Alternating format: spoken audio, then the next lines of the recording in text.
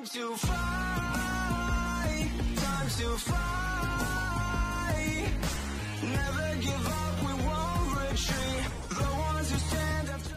Hello friends, and welcome again to another Street Fighter Duel video. Hey guys, we are again here with the half anniversary events, and we will be talking about the Gate of Glory and the Follow Descent against the Boss Vega. And if you want to read the story or enjoy the story really in a fun way, I will link the last video of Hazing's, and you should check his channel. And he's covering this, very funny. He's giving you the narrating with his Scottish accent and giving you his analogy.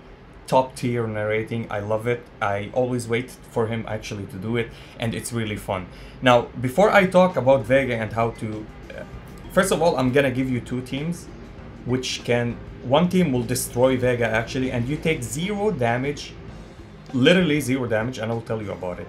And the second team is the free-to-play team, which you can if you build the unit, but let's be honest, if you're free-to-play, you don't have the resources. So we're gonna go with the traditional team, and I'll show you what I've done and how you can do even better. And before that, I want to talk about the Bison Trick, and this trick, and we'll say thank you to F.Blanka. Also, I will link his Twitch stream. I always go and join him.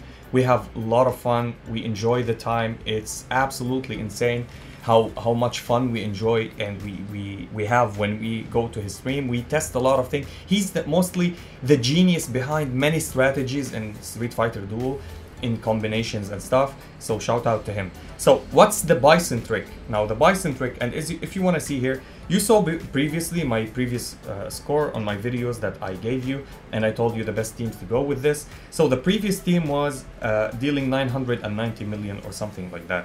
Now I jumped to 100 more million, and this is because we did something, and it's with Bison and the Bison Trick, and I will show you my score. I dropped to top 10, well, still good. Dropping to 10 or 50, that's amazing actually. I didn't even push more, I'm just doing the 3 tries and that's it. So if we want to check my Bison, is there something different with him? Yes, I'm unequipping the cars from him.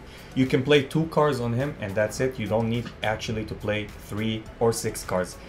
And as you see, F.Blanka, Bison are having the 6 out of 6. I'm not playing except 2 cars. You can play only 2 cars. And why is that? If we go to Bison and check his 3 out of 6,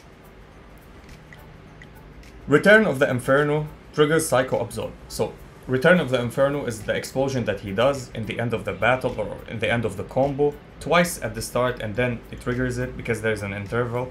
And or when he gets lethal damage, he explodes, come back, gain a little bit of HP, and does the Psycho Absorb, which is his C1. If you go to his C1 and read it, it's the Psycho Absorb, and he hits the one that killed him with the Psycho Absorb.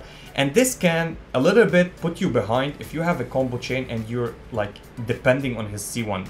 In this fight, specifically in this lineup, if you're playing the same lineup that I'm using, or in the future if you want to use any lineup that includes his C1, that's what you need to do, because it will trigger his C1, you'll get delayed, you'll end up in the end of the fight not using all your combos or your rotations because you didn't have the time waiting for him to finish his passive. And sometimes it's back to back. He explodes, does his C1 alone, and the boss have the combo meter ready. He hits him again, kill him again, he explodes again, and do it, and you're standing there waiting for the opportunity. So when removing this, when he explodes, he comes back normally, he doesn't do his passive, so you can rush your combo and use his C1 and continue. And this is what I've been doing, and actually this is what got me this score with this team. Absolutely insane. So I start with F.Blanka, Dalsim, F.Blanka, then Bison. Then I continue all my rotations with F.Blanka, Bison, F.Blanka, then Dalsim. And Elena helps me with her buffs and with her removing the stacks of the Sakura, because she put on you Dazzle and you want to remove it. Absolutely amazing team, absolutely genius idea. Thank you F.Blanka for that. Now we spoke about this, I just wanted to highlight it before I forget, and let's go back to the Vega. Now Vega, and I said one team which take absolutely 0 damage. Why? Is because of this unit, which is Where is she? And I don't have her, so I can't see her exclusive. So I need to go inside here and read her exclusive for you. It's not +5, not +10, not +20, not anything. Just unlocking her exclusive. So you get her to double S, you unlock her exclusive, and then she will have the gains damage immunity for 3 seconds when triggering Power Dance. Power of Dance is her passive. So when you start a combo, she will jump immediately in front of everybody. So let me go here and visually do it because it looks better when you do it visually. So let's say I start with F.Blanka or with Viper. She jumps in front, and Vega, when he starts, he hits her, and if she's immune to damage, she takes 0 damage. She takes no debuffs. The bleed will not be on her because she will go back and there's no stacks of bleed, there's nothing, and she will cleanse the team and buff them if you build her to the +30, and you will continue your rotation normally. So you hit with Viper, C1 with a Bison, C2 with F.Blanka, then C3 with Viper, and by the end, when you finish your combo and you feel like you check Vega bar that he's gonna start the combo, you start with Viper, then Summer Elena will jump back and hit Vega, and Vega will hit her, but she's immune for 3 seconds, and 3 seconds is more than enough for Vega. Vega does his super in 2 seconds, and that's it, maybe 1.5 seconds or something like that. What's the best lineup to play it with? And I know this is not free to play friendly, but if you build them, even if you have Summer Elena at SS and Gouken at S plus or SS also, you can play Gouken here instead. And why Gouken? Because he gives you the shields, the immunity, the survivability, cheating the death.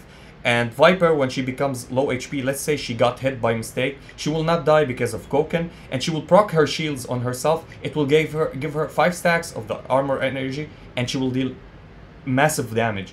And the rotation, you can start it with Viper, C1 of F.Blanka or C1 of Gouken.